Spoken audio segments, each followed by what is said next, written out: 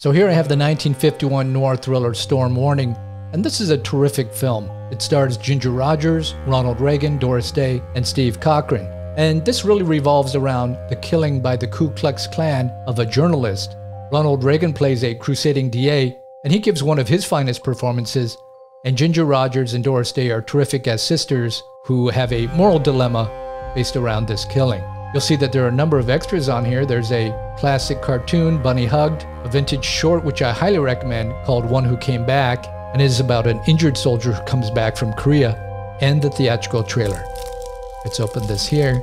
Now, a lot of this film is shot at night, so it's important that this HD master is from a 4K scan of the original nitrate camera negative, so it looks and sounds terrific. This is an important film dealing with an important topic, and it was quite progressive for that era. But just as importantly, this is a highly entertaining film and will be a great addition to your Blu-ray collection.